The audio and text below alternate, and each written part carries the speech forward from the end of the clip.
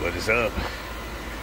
Getting ready to finally attempt removing that cube outdoor unit to put in this tall skinny bastard over there. Step one of putting in 2 of those and freeing up all this space right here so I can back my trailer in finally. So I got that pumped down. I just closed the valves, and then I'm going to go ahead and cut the lines and disconnect it and just hope everything is ready to go on this. It should be. The compressor, like I said, is a new takeoff of something else, so hopefully it's good. My stepper motors I put in last week for the heating, just gonna leave them disconnected. I'm gonna make a controller later for them, so I don't have to worry about heat all the way till next year now. And really, if any of this stuff is like not that critical, because like in that unit there, I'm doing the exact same thing. I got the same variable frequency drive and the same compressor in it, and it just basically the 24 volts AC from the thermostat latches 2 relays to do the 40 hertz 60 hertz step, you know, for the digital inputs on here. That's all it does. This board just adds a delay. I have a low pressure high pressure switch interface through it and a display, stuff like that. Okay, so I said I won't be able to record too much of it busy. I had to leave once I started the initial vacuum, then came back, and then I got that warm, changed the oil, and there was a bunch of chunks that came out of that thing. It was just nasty. And here's the thing, that thing looks like hell, but I bought that pump brand new when I did like a side job for a friend's boss in California. I think I might have posted a little bit about it years ago. I mean, this is like 2009 or 10 or something, maybe. It's been a while. I bought that new for that job, my own pump, and then I've used it maybe 10 times, and it's just been moved around since. I've always had like a company truck with a pump on there, you know, until this last year. So I've hardly used that pump. Last time I did my own unit, I think I still had my company truck and used the everyday pump I usually use on the job, and all my tools were on the truck, so I just used that.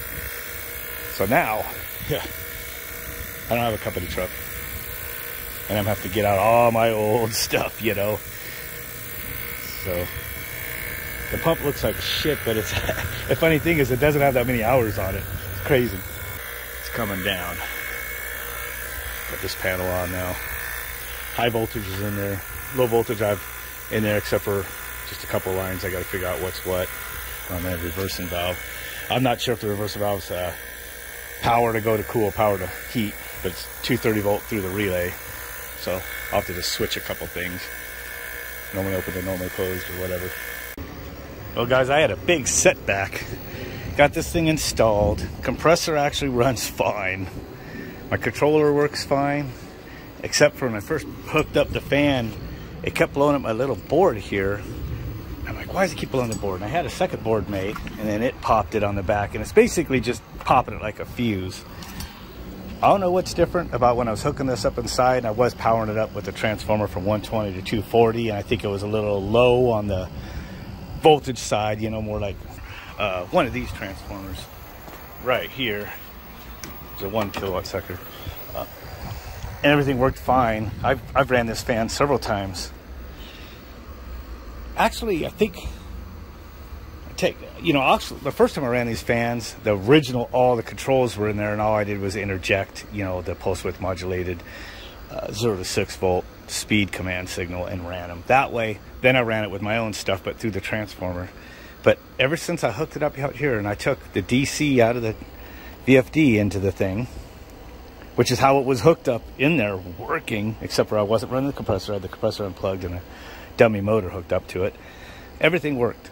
And then I hook it up out here and boom, I'm like, what the hell? After I had all the refrigerant vacuumed down and putting in refrigerant when I started, you know, and then I turned it on.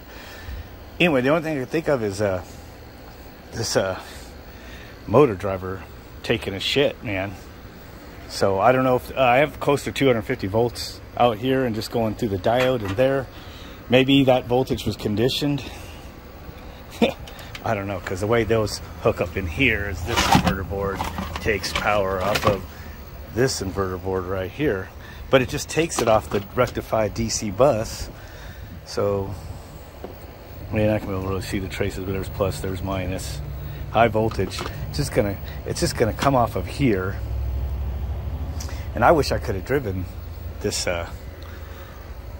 this sucker directly, but it communicates, you know. So now I'm stuck to where I don't have fans, and I might actually have to pump this refrigerant out back into this unit and hook this unit up real quick just to have it running again until I can go back and figure out something else. Maybe I can find some of these motors. I mean, these are and plus I kind of overheated this motor. I hooked it up to a small VFD just to run it temporarily. I think I can run the AC to cool the house a little bit before I shut it down. It ran a few minutes. It actually did off one of these small VFDs, wherever I just threw it. Oh, I'll put it in the garage. Anyway, but then it tripped, and I might have cooked this fucking motor. These are just straight DC. I think they call them vector driven. It's the same thing that ECM motors use, but it uses, you know, electronic drive, and it senses right when the winding, you know, it drives the windings in sync. And a VFD, regular VFD, it kind of runs them, but it's way off, and then, you know, and it doesn't have that. It can't position sense. It doesn't rock. Well, there that sits in the back of the house for now. Till maybe another day, but now it needs a fan motor. The whole thing about that thing is I don't want to put money into it. I got it for free, a couple of them. I still have one other one. They were 4 ports that I redid. If I would have had the time, torn open, or knew when the house was all being remodeled, I would have put in like 4 cassettes on the first floor. Got rid of this Goodman with its air handler up way up high on the second floor, but too late now. So I had to put this one back on. Now I did get it a little closer to the wall, and it is a little narrower than the good one. It's a little pushing it. It's about 4 inches. You want a good 6 or something, so I'm kind of breaking my own rules. Doesn't get a lot of sun over here, so luckily the sheet, this stucco, you know, this is the north side, doesn't get hit with the sun for very long during the day, so it doesn't trap heat so much back there. But you can see, you know, lining it up, there's a bit of room, you know, right here. Probably get my trailer through a little by this one if this one wasn't here. So I'll just still got to change this one out at some point. But now summer's here, pretty much almost already here. I don't know if I'm going to do that before summer. Might wait till fall on that one now. Plus got to see how everything's going to go with the markets and everything, because you know, we've got politicians that are trying to cripple us. That's a whole nother story. Anyway, this one's back up and running, banging around. Dude, this unit here, I've abused the hell out of it after I built this. I put DC power directly from the solar into this VFD, and it's run the unit. I've got ECM motor that I've taken apart and relocated the module part down there, and that's just a regular motor. This is the same thing as those motors, basically permanent magnet, you know, vector driver, whatever they call it. See a little sticker in there sent me data when I put the new bearings in there. I actually bought bearings and put them in that motor. So this one's going to continue to run for the summer, I think. Still 2-stage like I made it. Just waiting now to see if I had to add a little pinch of refrigerant. Subcooling is down about 3.9. Superheat's still up about 42. Now normally you would just start adding some refrigerant here, but the newer units, higher efficiency units with expansion valves, if you got a high load, you want to hold off because it's probably flooding, you know, a little more than it will when it's down to temperature, and then you'll stack up a little more refrigerant in the condenser once it comes down to temperature.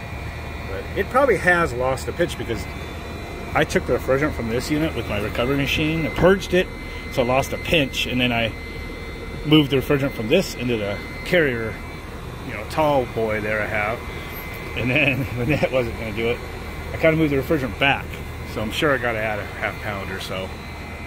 Might actually just go ahead and do that. And then yeah, just want to let you guys know, I hacked this in real quick earlier because I wanted to see how much power this thing, you know, was pulling, of course with the new one, but no such luck. 16 amps, 245, 246 volts. I told you guys the voltage is pretty high at my house. about 2.4 kilowatts. Probably about right. Power factor 0.58. That's going to be way off because it's charging up capacitors. So this thing, I don't know, throw it off. But yeah, it's just going to have to stay like that. And then I have one other short, one of those skinny units I'm trying to get my hands on that I want to shell and use for the case to basically rebuild my water heater's heat pump there, take it off the wall, put it down in that little white one, which was supposed to be matching the white ones I was going to put here. Now I don't know how it's going to work, but when I do that one, I'm thinking I'm going to take out the Fredericks and reconstruct the water heater's heat pump to basically have some changeover valves. And what it would be is, like, if I'm for the summertime, I'll have it send liquid to the high wall, you know, instead of to the outdoor coil. Well, it'll be redone, the evaporator on the outdoor coil. So just anytime the water heater's running, it's gonna cool the garage a little bit.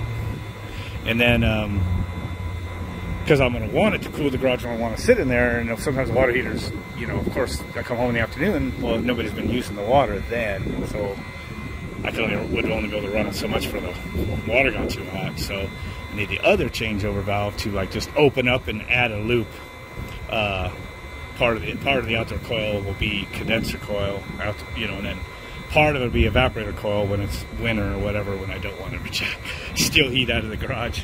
So that'll be a cool little project. It won't be a project that shuts down, you know, all our cooling up in our bedrooms like when I fuck around with this thing.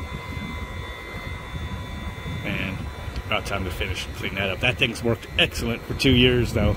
It's still working perfect, and it's mostly running off of solar. Just need more batteries. If it runs more than once after the sun goes down, it drains the batteries, and then the second time it'll run off the utility.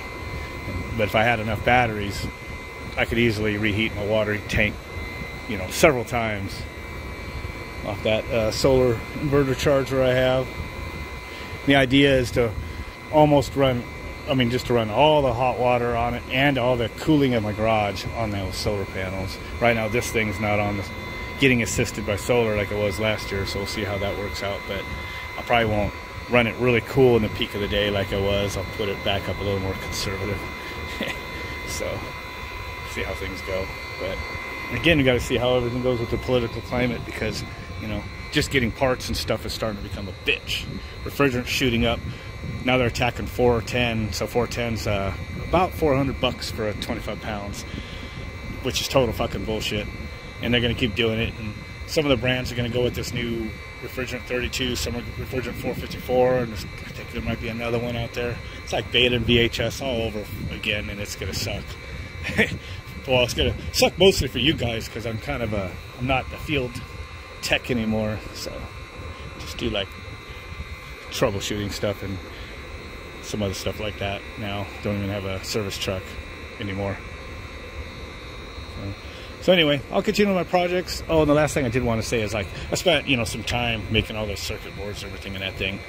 I might still use that thing, but I don't know. But even if I don't, it's like, that was a lot of, I got to use it to get good at that little mill I bought, you know, learn some more new things with some electronics, you know, keep myself sharp a little bit, because I hadn't been doing too much electronics in a while. So no loss. I didn't put a lot of money into it. You know, bought a handful of circuit boards a few times until I stopped running those, you know, and made several versions of the controller until I was happy with it. But I was developing a skill, so I'll be using that skill for more new projects I'll be working on. So cool. And you know what? The refrigeration part and the controller for the refrigeration part in that carrier unit worked. It was the fan interface for some reason, before even having nothing to do with my controller, just for some reason, as soon as it got the DC, I don't know if it was just a little too high a voltage, I don't know, or if it's conditioned through that other inverter board before it passes through to the fan's inverter board, I don't know, but it just, I wired it up, the second one, and I wired it up straight through just a diode rectifier and directly into it with nothing else hooked up in it. and I hooked some fuses up, but it was just blowing them. I might mess around with it later, but I knew I was going to run out of time. So that's just that. Probably not going to try switching it again now that summer's pretty much upon us here in Phoenix area. With that, I'll catch you guys later. Just temporary defeat, but I'll kick its ass later. Don't forget to like, subscribe, all that stuff.